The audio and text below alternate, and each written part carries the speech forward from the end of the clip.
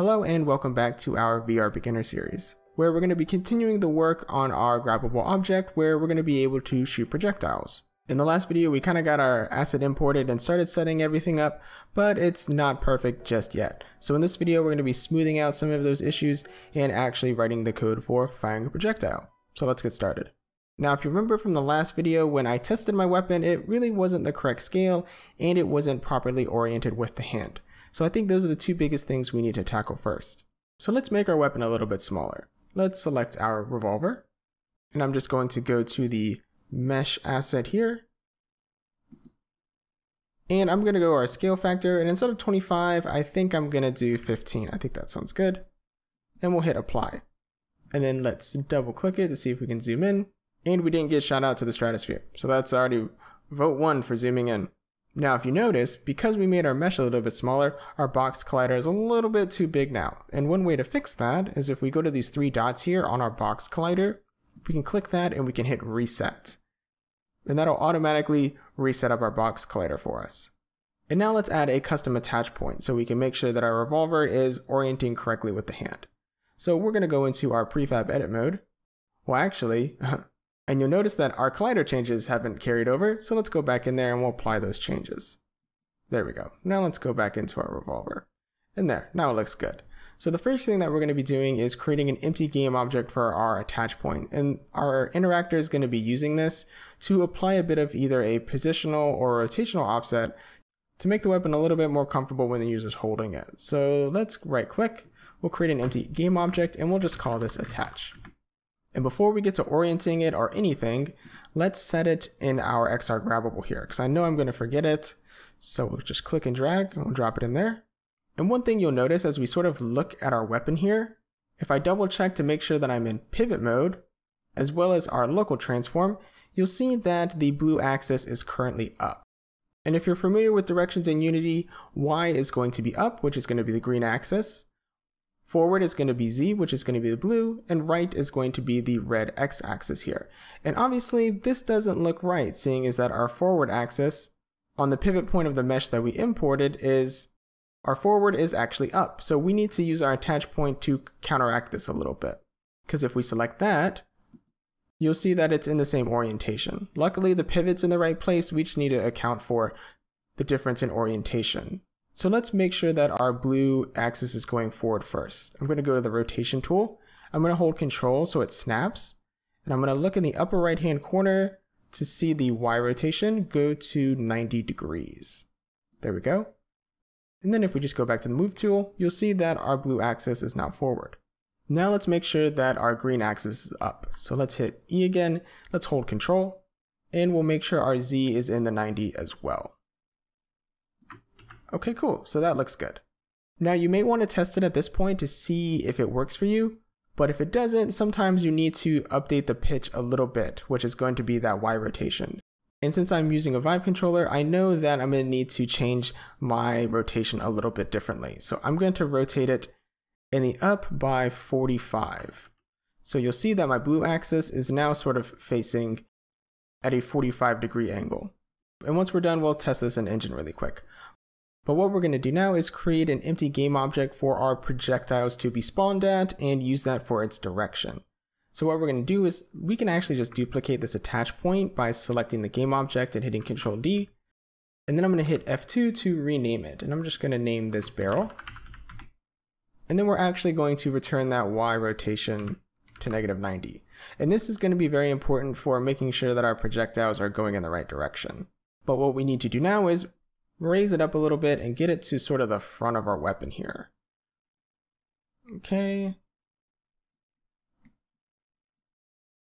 And that's actually pretty good, surprisingly. We just eyeballed it. Let's just make these some simpler numbers.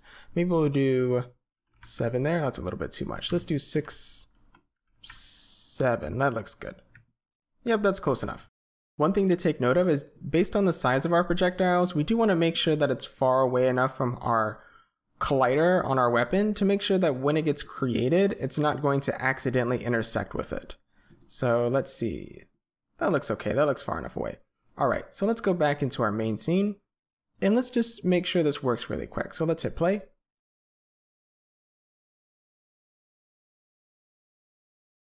Alright, and everything looks to be working pretty well. Now we're going to do 2 more things before we actually get to writing some code. So what we're going to be doing is taking a look at our movement type as well as our colliders on our weapon itself.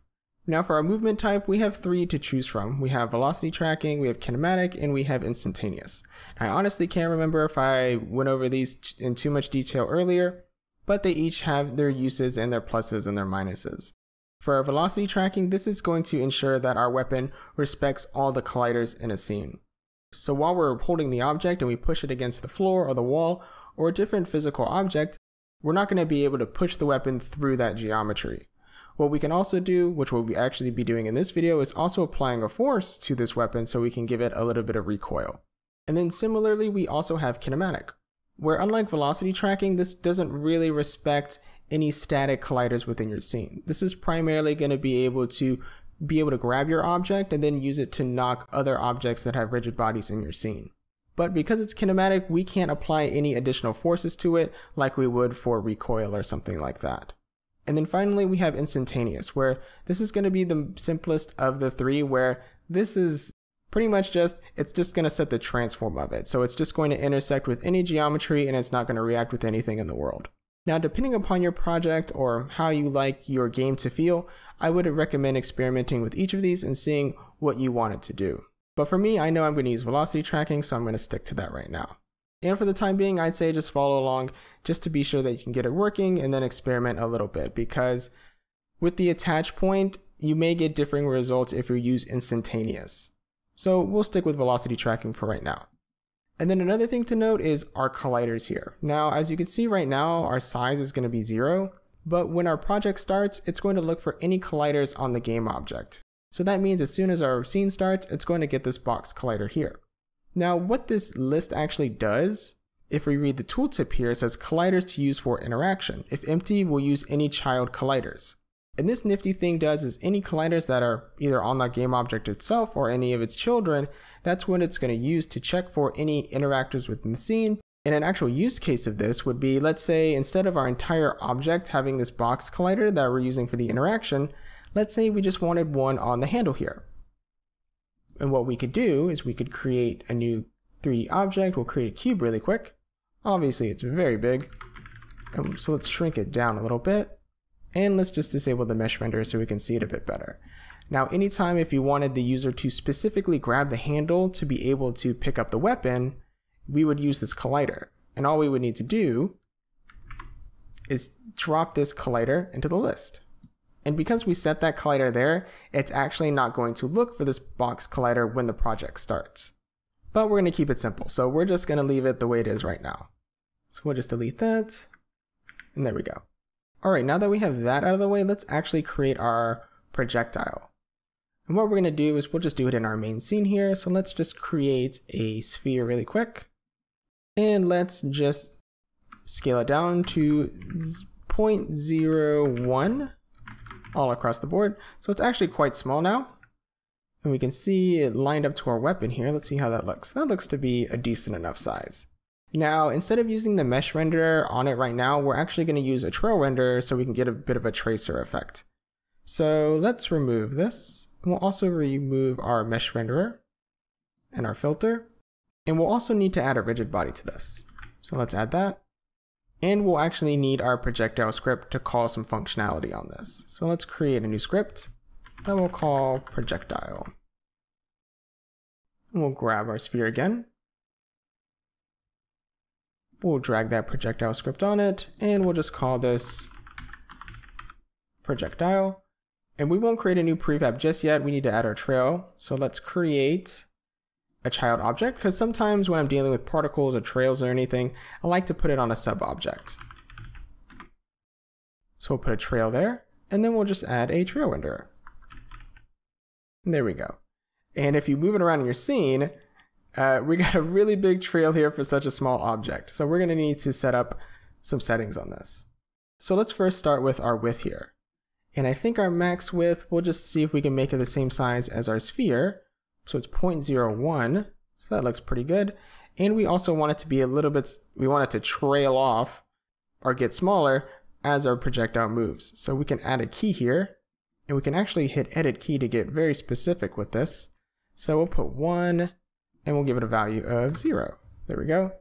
And then I just want this to be a linear, just a straight shot. So we'll just do, but I think we'll just move our handles to get it to a pretty straight line, I think. That looks close enough. There we go. We're then going to change the time for how long our trail is going to exist. So we'll do 0.25. And then we're actually going to need a material for this because as you can see, as we move it around, we're just going to get that oh so familiar magenta color. So let's create a new material. And we'll just call this unlit white. Make it unlit color. And there we go. That's good enough. And we'll just click and drag that onto our line or our trail. All right, that looks pretty good. But also instead of having this sort of flat top that's going on, let's go to our end cap vertices and we'll add 1. So that should give it a little bit more of a diamond effect there. And if we want, we can maybe even smooth it out even more and maybe do 3. And you can see we have actually more of a curve. So let's actually leave it at 3. All right, so now that our projectile is all good in terms of the prefab, let's create it. So let's drag it into our prefabs folder and that looks good. Let's now delete it out of our scene. Let's close all of our folders. And now let's actually edit our projectile in our weapon script.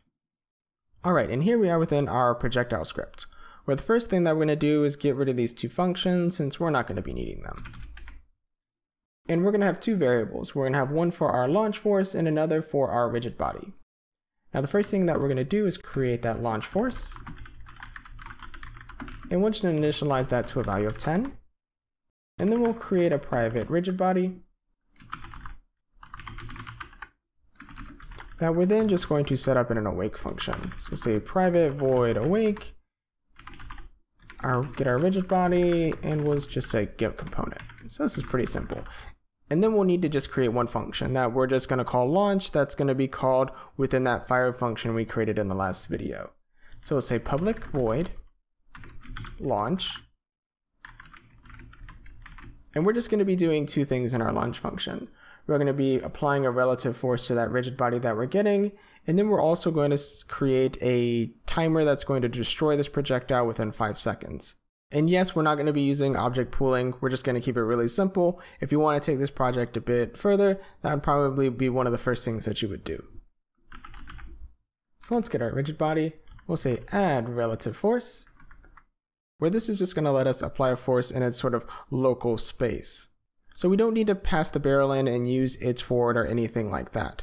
When we create the projectile, as long as it's aligned with the barrel and we apply a force in the forward direction, we'll be okay.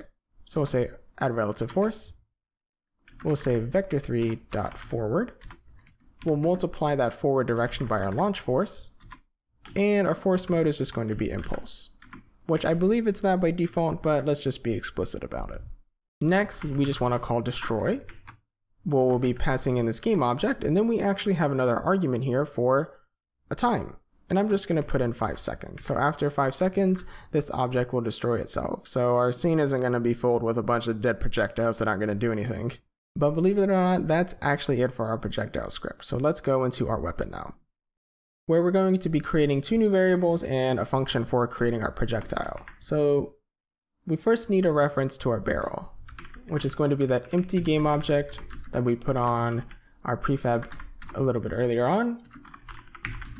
We'll just call it barrel, and then we'll just create another public variable for our game object, and this is just going to be our projectile prefab. And then we'll just move on down here to create our new function, and we'll just call this create projectile. Imagine that. Where the first thing we'll need to do is actually use that prefab to create our projectile. So we'll just call the object we're going to be creating projectile object, because we're going to need to be reusing it to get that projectile component off of it so we can call our launch function. So we'll first call instantiate. We'll pass in our little projectile prefab, and then we need to give it a position and a rotation, and this is where that barrel is going to come into play, where we're going to say we want you to instantiate yourself at the barrel's position, and we also want to use its rotation. There we go. And then let's just get a reference to the projectile component that's on this object. So let's say our projectile object, get component projectile. There we go. Now all we need to do is use that final reference of our projectile component and call launch. And there we go. Now all we have to do now is within our fire function, let's just call create projectile. And there we go. And now let's go back into Unity so we can set up those public variables. Alright, so now that we're back in Unity, let's go to our revolver.